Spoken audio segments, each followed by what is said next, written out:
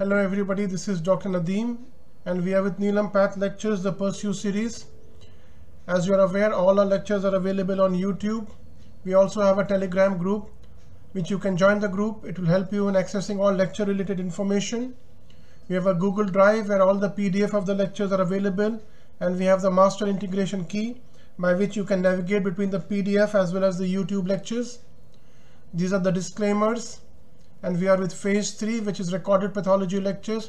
These are convenient for teachers, students, as well as for the organizers. And today we have Pursue 7S, which is Neuropathology Brain Infection Session 1. And we are streaming from IPGMER Kolkata. And to talk on today's lecture, we have Dr. Shristi Butta. She's an MBBS Honors Gold Medalist, MD Pathology. She's a demonstrator in the Oncopathology unit of the Department of Pathology, IPGMER and SSKM Hospital, Kolkata, with 12 publications in national and international journals, with special interest in neuropathology, molecular genetics, and hematopathology. I would request Dr. Shristi Butta, ma'am, please start your lecture on brain infection. This is session 1. Thank you so much. Over to you, ma'am. So, a very good morning. We are all set today to discuss brain infections. And this is Neuropathology Module 5, and this is the part 1 of the lecture series. So let's start. What do we plan to talk today? We plan to discuss about brain infections, particularly the epidural and the subdural abscess, bacterial meningitis, the etiology, pathogenesis, and complications of it, the CSF examination and microscopy, particularly of bacterial meningitis, gross and microscopic picture of bacterial meningitis, mycobacterial brain infections, neurosyphilis, fungal infections of the brain, particularly Candida, Aspergillus, Mucor, Histoplasma, and Cryptococcus, and finally the parasitic infections of the brain, particularly toxoplasmosis and neurocysticercosis. So, bacterial infections. What is the protective mechanism of the brain? The brain is protected from these bacterial infections by the skull, the dura, as you can see. Let me just highlight it with the laser pointer for you. Yeah, so yes, you have the dura, as you can see, right here. Okay, the arachnoid matter. Okay, and particularly the glia limitans, which is nothing but a meshwork of the astrocytic processes in the surface of the brain. Okay, so it is this dura, the arachnoid matter, and the glia limitans, okay, which protects the brain together with the skull. Consequently, most bacterial infections spread to the brain by the bloodstream, or the bacteria can penetrate into the brain if there is a break in the continuity of this protective layer. Such a discontinuity may be due to congenital defects, for example, encaphalocele or meningomyelocele for that matter, or may be due to any trauma or a shunt. Now, bacteria can also spread to the brain from infected air sinuses, the middle ear, and the mastoid, okay, because all of it is actually connected to the brain, particularly the air sinuses, the middle ear, and the mastoid. They can also reach the brain either directly through the bone, especially in the areas where the bone plate, okay, is thin, or through the veins, particularly the diploic veins and the dural venous sinuses or the intracerebral veins, as we all know. Now, what is epidural abscess? Okay, as you can see very well that this is an epidural abscess which has been shown diagrammatically. In this epidural space, which is nothing but a space which is filled with adipose tissue and that exists normally around the spinal cord. A spinal epidural abscess arises when organisms from osteomyelitis or tuberculosis of the vertebral column spread to this space. There is no epidural space, you must note, in the cranium, as we had already previously discussed in the class of brain trauma, right? However, a cranial epidural abscess may develop when bacteria colonize a traumatic epidural hematoma or when infection from air sinuses extend into a plane that is between the dura and the bone. Okay, so this is what is shown here and here itself. Okay, see the dura which is pushed towards the inner side, right? So this is the epidural abscess in the brain and in the CNS involving the spinal cord. Now what about subdural abscess? Subdural abscess, also called as subdural empyema, is an infection which may spread to the subdural space, either from the air sinuses or from the middle ear. The subdural space is traversed by bridging arteries and veins but has no vascular network of its own. Therefore, antibiotics have no access to this space. Okay? Treatment of the subdural space, therefore, consists of evacuation plus intravenous antibiotics. So, evacuation with intravenous antibiotics. In the subdural space, vascularized inflamed connective tissue develops, followed by a fibrous scar. Okay, so then this undergoes fibrosis after healing. Histologically, an acute subdural empyema shows a layer of neutrophils overlying the arachnoid matter. The inflammatory cells, okay, may infiltrate the arachnoid membrane and extend into the subarachnoid space as well. Okay, so as you can see very well that this is a subdural abscess and the dura is overlying this abscess right here. Okay, and this is the subdural space here which is filled with this infected material or abscess.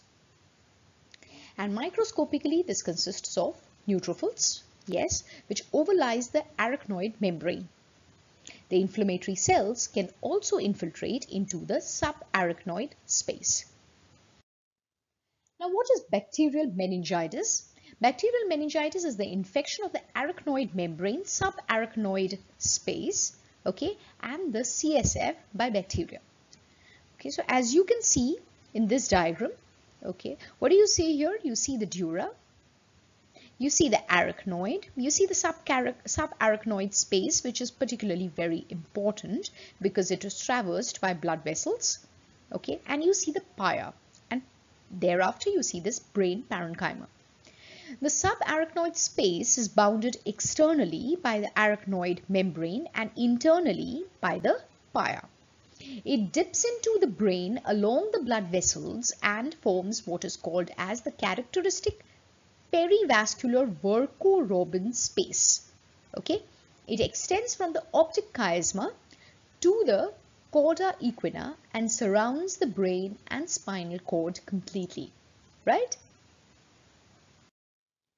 Now, how does this infection spread?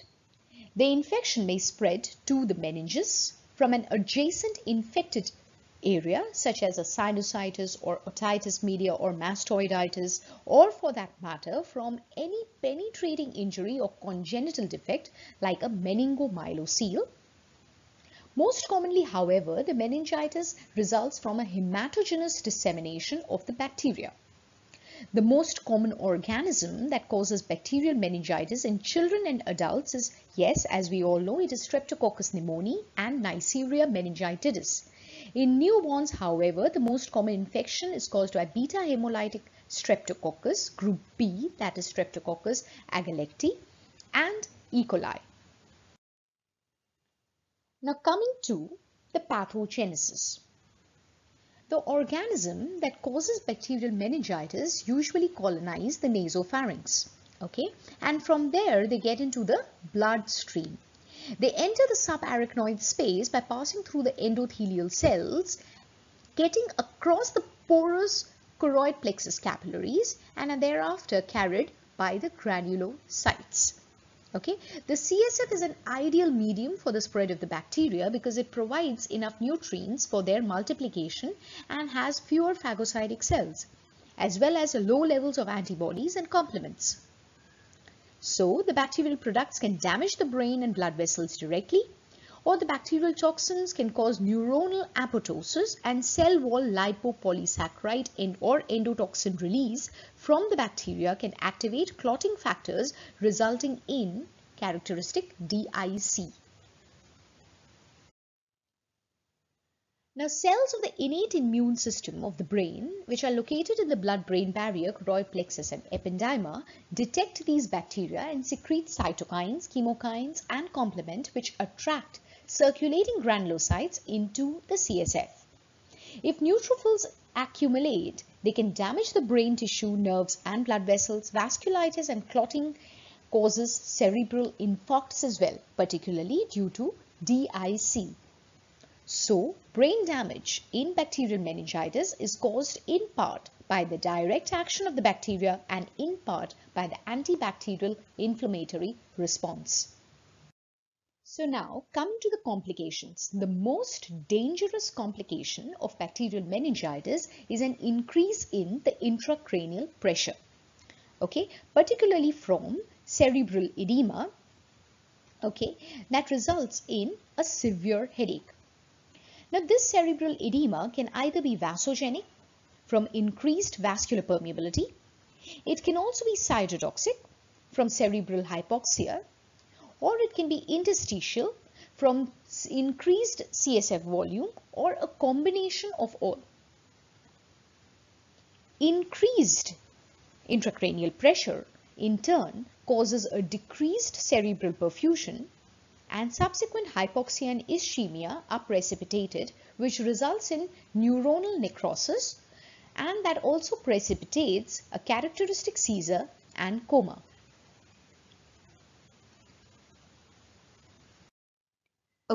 So now we come to the CSF examination in bacterial meningitis. The cornerstone in the diagnosis of a bacterial meningitis is the CSF examination. History of preceding seizure and a peripheral blood absolute neutrophil count of more than 10,000 are the prerequisites. A CSF absolute neutrophil count of more than 100 cells per microliter and a high protein level of more than 80 milligrams per dl is particularly required, with a low glucose level and a positive gram stain. So let's just see. Here we see gram-positive cocci, that are present singly and in clusters here in the CSF. So this is the gram stain of the CSF. A detailed discussion of the CSF examination would be held in the subsequent classes. Now coming to the gross picture. What do you see here? You see a characteristic pneumococcal meningitis, and this is a purulent exudate of it on the surface of the brain. So this is the characteristic gross picture of a bacterial meningitis, particularly caused by pneumococcus in this case, and this is the purulent exudate. How about the microscopy? The microscopy shows a characteristic inflammatory exudate, which you see in the subarachnoid space, with layering of neutrophils on the top, and a deeper layer of fibrin at the bottom. It is important to note that there is also a vein with phlebitis and a clot that is present here. So this is the vein with phlebitis and a clot shown. Now, neutrophils in the subarachnoid space infiltrate and damage the cranial nerves, resulting in a cranial nerve deficit, and invade the leptomeningeal vessels, causing phlebitis and arterial and venous thrombosis with ischemic infarction. A thick fibrinopurulent exudate in the subarachnoid space characteristically organizes into the fibrous tissue that blocks the ventricles, resulting in a hydrocephalus. So now coming to brain abscess. This fibrinopurulent exudate can invade into the brain parenchyma, resulting in characteristic brain abscess. So what is this brain abscess? It is nothing but a newly formed cavity within the brain parenchyma that is filled with pus. The bacteria that cause brain abscess either spread from the air sinuses or from the middle ear, or via the bloodstream from the lungs or from the heart. The bacterial brain abscess may develop after neurosurgical procedures or even after open head injuries. Now coming to the bacterial flora that is responsible for this brain abscess. In case of sinusitis and otitis, it is a polymicrobial infection including the anaerobes.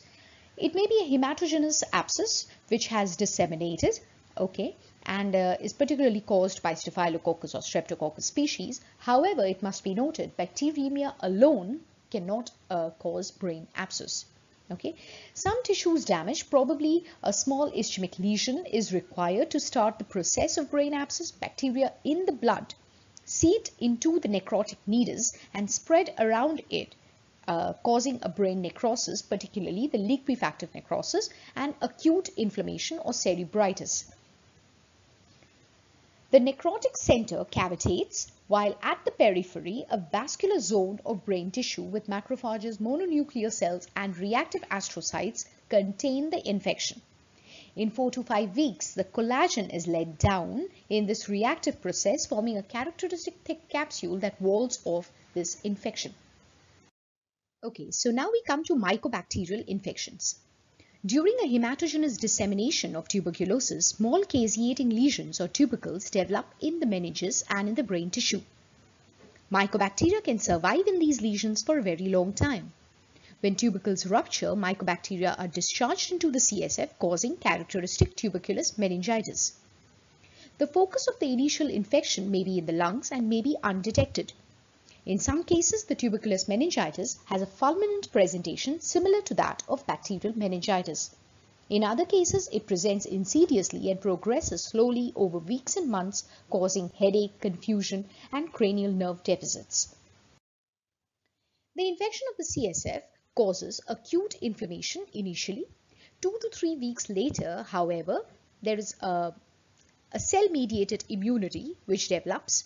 This enhances an intracellular killing of the mycobacteria by macrophages, okay, resulting in characteristic formation of epithelioid histiocytes. However, enzymes released by these dying macrophages cause necrosis of the infected tissue. Particularly, the necrotic tissue becomes cheesy and yellowish and is referred to as a caseous necrosis. Tuberculous infection of the brain sometimes results in the formation of a tumor-like mass, as we all know, which is called as a tuberculoma. This consists of a caseous necrotic material surrounded by epithelioid cell granulomas and mononuclear cells or lymphocytes. Rupture of this tuberculoma and release of mycobacteria into the subarachnoid space can result in a tuberculous meningitis. Okay.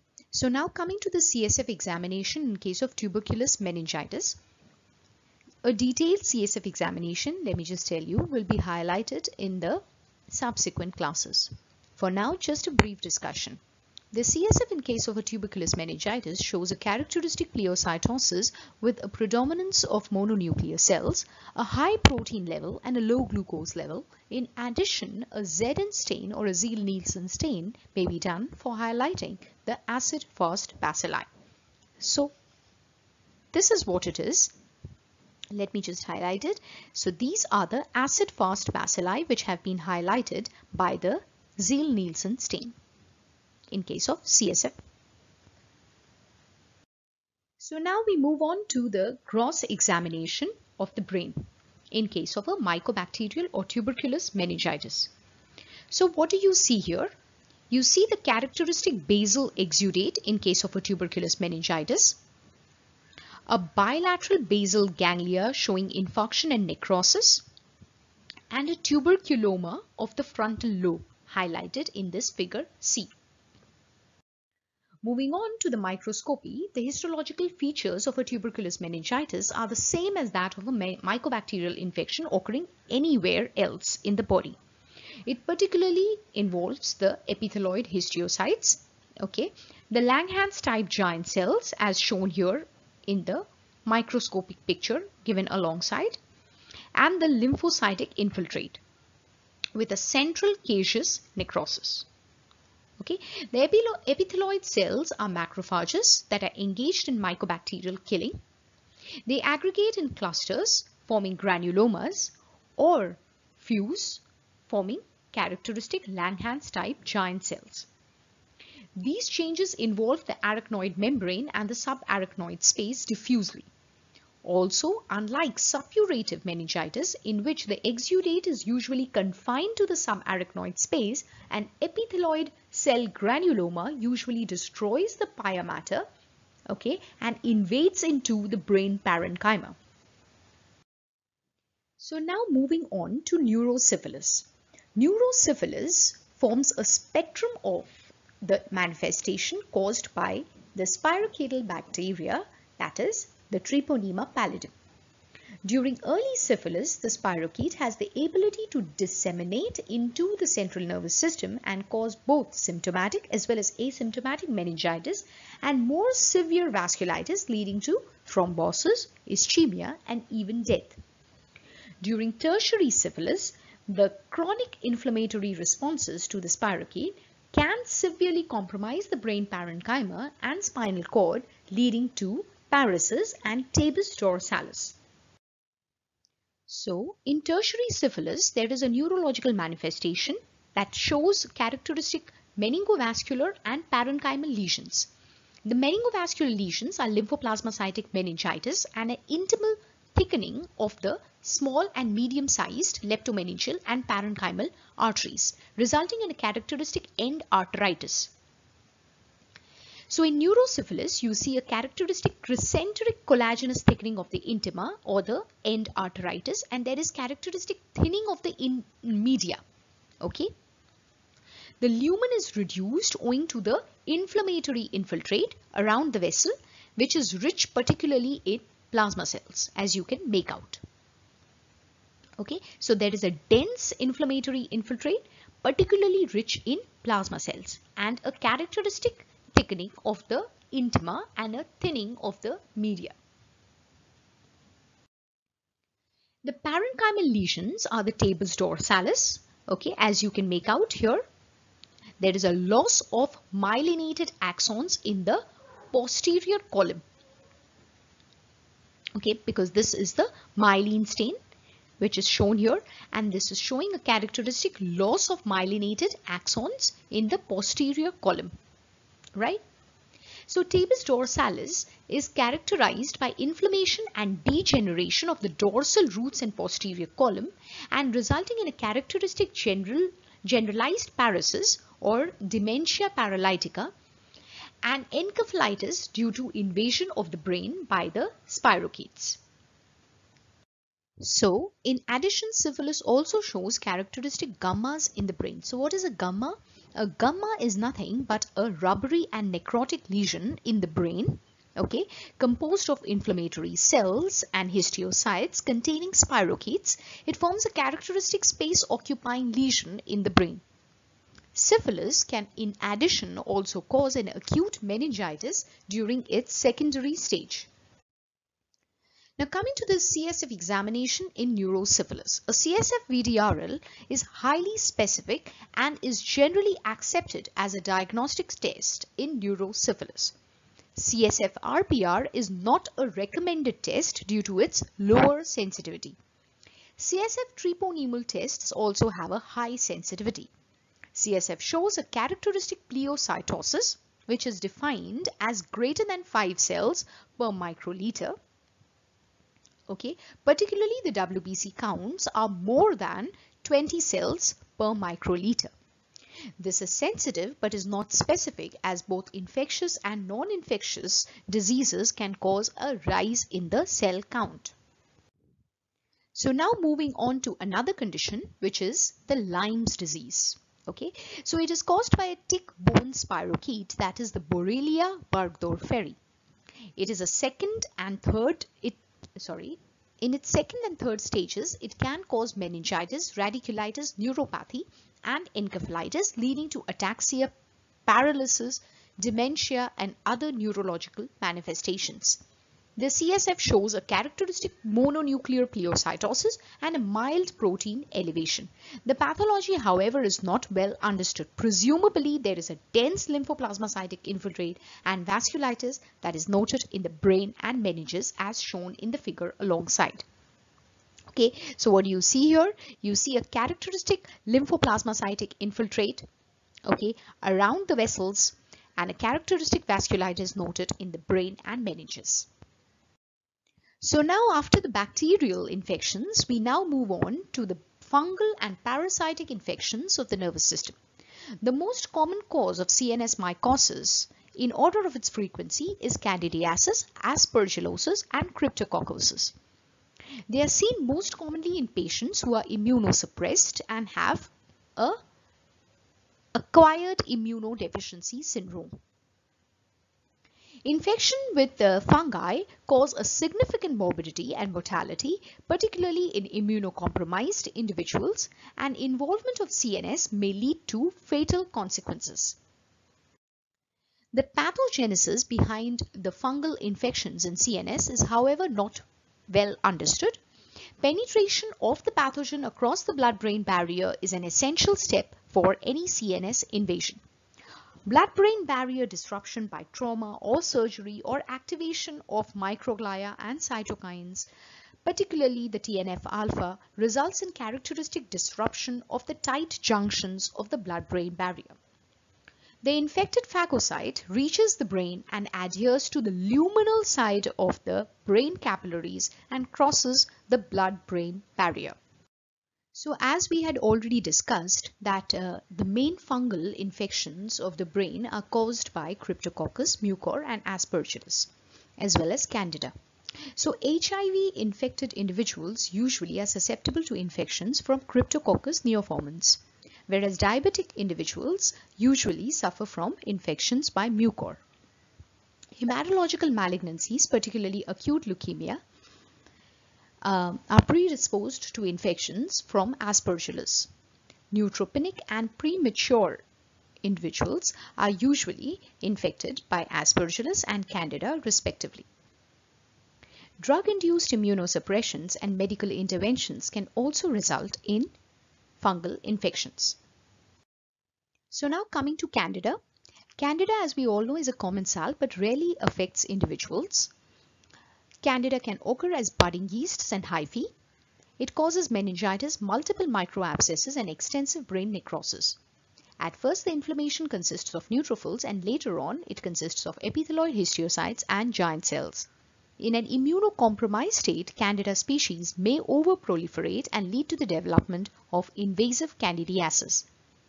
A disseminated candidiasis may result from the infection of the lung, respiratory system or digestive tract. So the figure shown alongside is the PAS stain or the PAS stain for that matter of Candida, showing the budding yeasts and the pseudohyphae. Coming to Aspergillus and Mucor. Aspergillus and the related soil fungus, that is Mucor, are branching hyphae. They are ubiquitous in nature and may cause diseases in immunosuppressed individuals. The most common risk factor for disseminated infections are neutropenia, cytotoxic chemotherapy, and corticosteroids. Aspergillus enters the body through the lungs. Mucor, which is the most common in patients typically who are diabetic, infects the nasal mucosa from where it spreads to the brain. Both fungi have a tendency to invade the blood vessels. Note, both the fungi have a tendency to invade the blood vessels and cause thrombosis with cerebral infarction and or vascular rupture and cerebral hemorrhage. The angioinvasive property of Aspergillus is due to the production of elastase by some species of Aspergillus. Now coming to cerebral aspergillosis, which is a rare disease with a poor prognosis and has a high fatality rate. Aspergillus fumigatus is the most common organism, followed by Aspergillus flavus, niger, and teres. Aspergillus fumigatus most commonly infects the immunocompromised individuals, whereas Aspergillus flavus, niger, and teres most commonly affect the immunocompetent hosts. Cavernous sinuses, meninges, and frontal lobes are the most common sites. Aspergillosis with brainstem and cerebellar involvement are extremely fatal. Now, the characteristic Aspergillus species comprise of the septate branching hyphae, which branch at acute angles, as you can see and make out here. So they are branching at acute angles. Okay, and the surrounding tissue shows a characteristic acute and chronic inflammatory infiltrate as shown in the figure alongside. There is also a characteristic granulomatous response with a foreign body type of giant cells, as you can make out here. Now coming to rhinocerebral mucormycosis. This is an infection of the sinuses that can spread to the brain. This is most common in people with uncontrolled diabetes mellitus and also seen in patients with renal transplant. It rapidly progresses and is an angio-invasive disease. The angio-invasion results in characteristic thrombus formation and tissue necrosis, and this dead tissue nidus promotes additional growth of the mucor. As you can see alongside that this is a mucor. Okay, there are irregular branching hyphae which branch at 90 degrees. They are broad pauciseptate. Okay, so there is no septation that you can make out. So pauciseptate or aseptate hyphae branching at 90 degrees. Okay, they show a characteristic involvement of the vessel, and their angio-invasive property has been highlighted by the Grocott-Gomery methenamine silver stain or the GMS stain. So now coming to Cryptococcus. Cryptococcus is an oval yeast which is about the size of a red blood cell and is surrounded by a gelatinous capsule. The capsule of the fungus comprises of the glucoronoxylomannan and the glucoronoxylomanogalactin, which are the major polysaccharides and the major contributors to the virulence of the pathogen.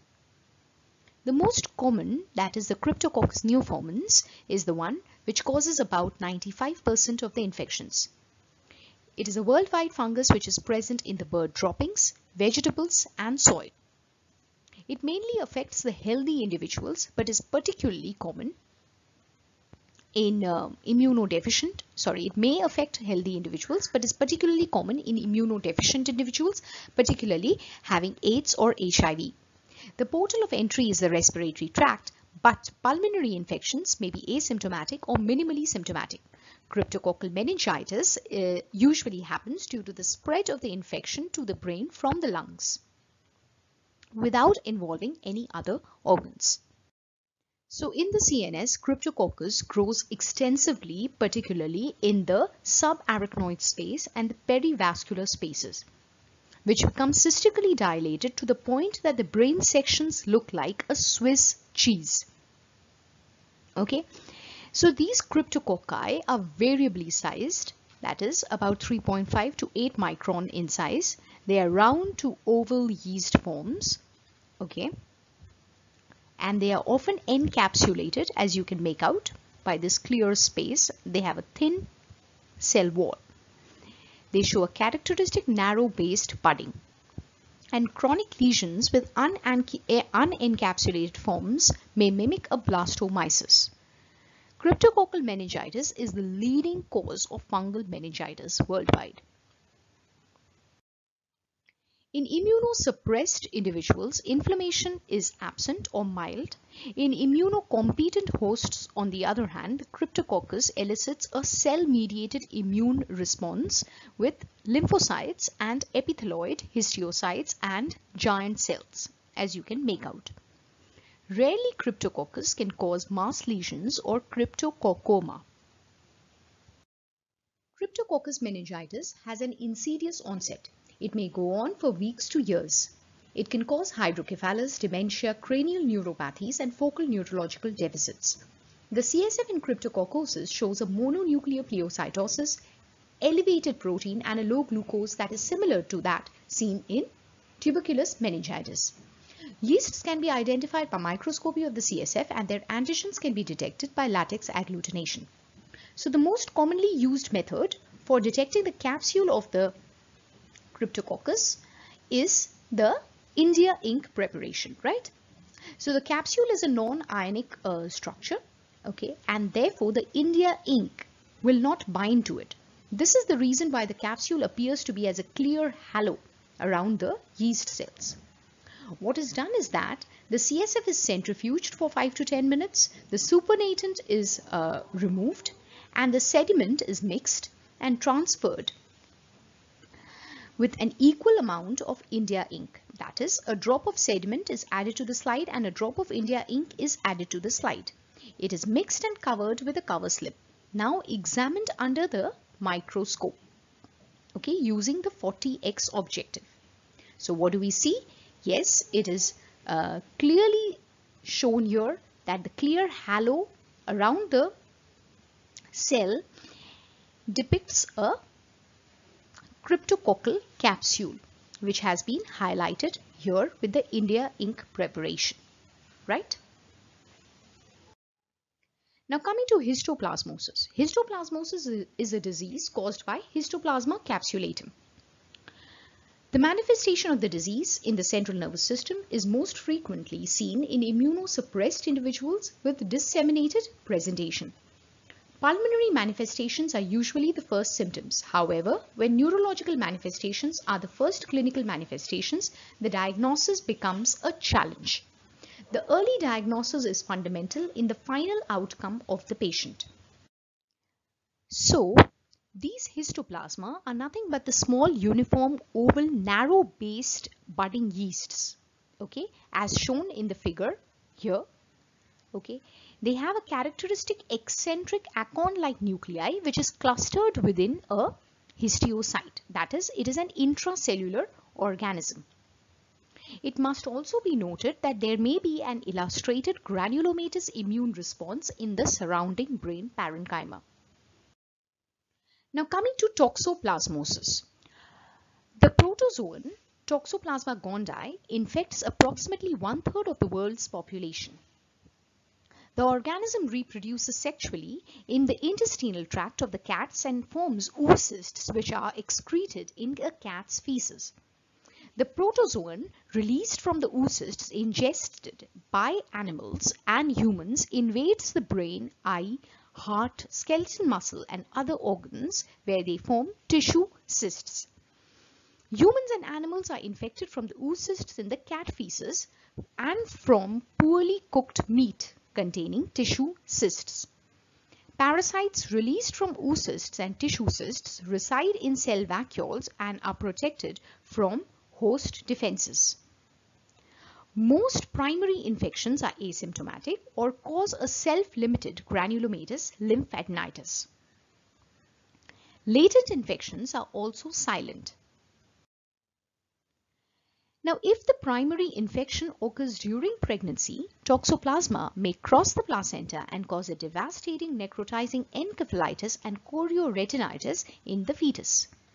The end result of a congenital toxoplasmosis is a severe brain damage, a microcephaly, cerebral calcifications, and blindness.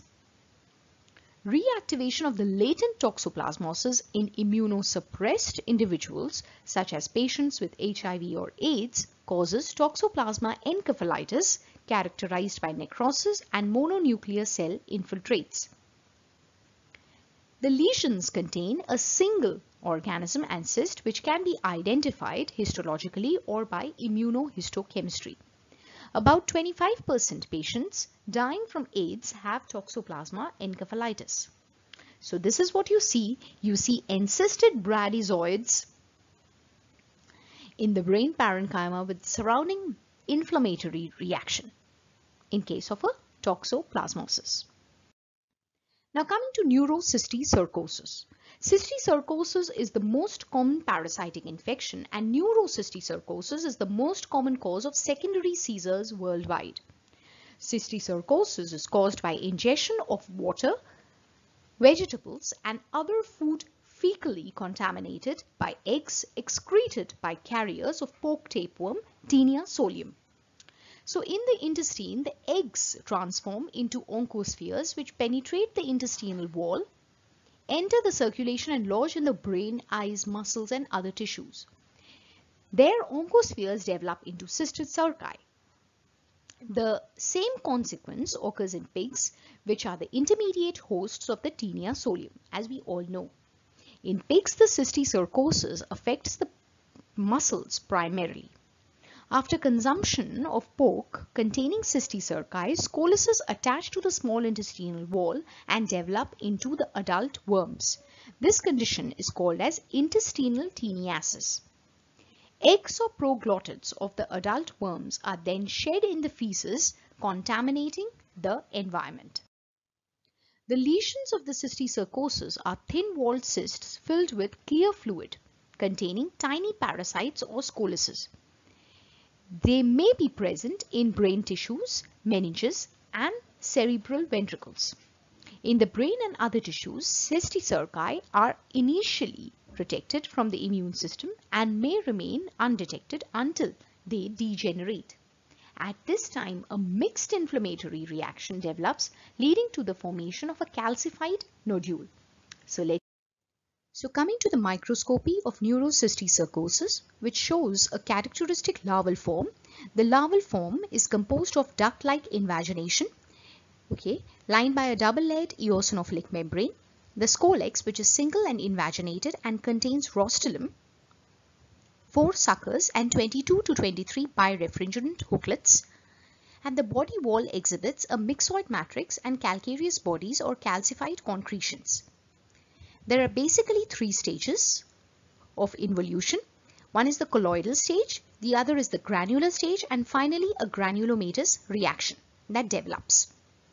In the colloidal stage, which is the first stage of involution, the transparent vesicular fluid is replaced by a turbid viscous fluid and the scolex shows signs of hyaline degeneration. In the granular stage, the cysticerci are no longer viable and the cyst wall thickens and the scolex is transformed into a coarse mineralized granular substance. Host inflammatory reaction is usually not present if the larva is viable. Finally, there is a granulomatous reaction that develops, characterized by histiocytes, epithelioid cells, foreign body type giant cells, leading to fibrosis of the supporting stroma and calcification of the parasitic debris, as you can see alongside here. So these are the calcified spherules that you can make out, the calcified concretions or the lamellar calcifications that you can make out in case of a neurocysticercosis. So, finally concluding, infections of the central nervous system are caused by a wide variety of organisms, including the bacteria, fungi, parasites, and viruses. So, viruses will be discussed in the subsequent class. In the clinical course, if we consider, there may be an acute, subacute, or chronic manifestation, depending on the pathogen, location, and immune status of the host. CNS infections are associated with high morbidity and mortality. Rapid diagnosis and emergent interventions are necessary to improve the outcome of these patients. The laboratory diagnosis of the CNS infection is essential for optimal therapy.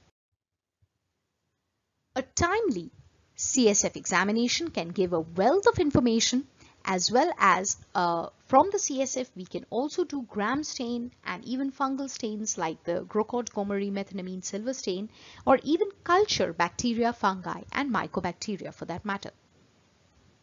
Histopathology almost always gives a clue to the underlying infectious agent with the help of special stains, particularly PAS or GMS.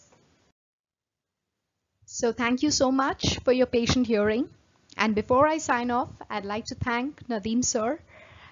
Sir, it's been a pleasure doing this neuropathology lecture series, and I hope I continue to do the same. Meet you all next time with brain infections caused by viruses. Thank you so much.